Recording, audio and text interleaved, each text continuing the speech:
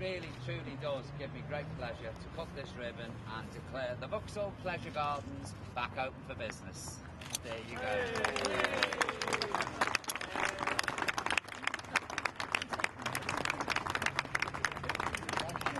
Paul, can I ask you what the gardens were like when you were working here?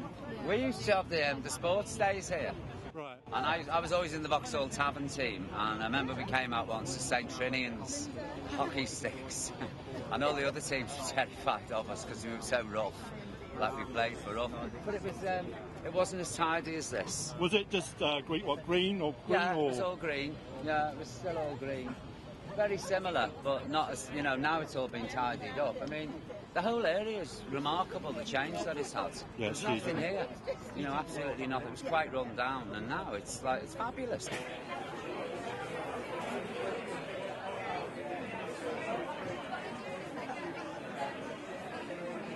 Thank you all for coming, and it's just lovely to be here again in the Vauxhall Tavern and to be cutting that pink ribbon on those two poles. I've never heard of a statue. I mean, they're lovely, those poles. I didn't know what they were when I first saw them.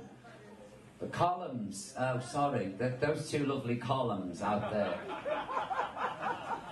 Which I thought somebody nicked the gates. I did when I first saw them. Robbing bastards, honestly got it on, I've nothing round here. Look, they're taking the gates and all the railing. And they look lovely though overnight when they light up. Don't they? Back me up! Especially if you've drunk a load of cough medicine, then they look fabulous, they glitter.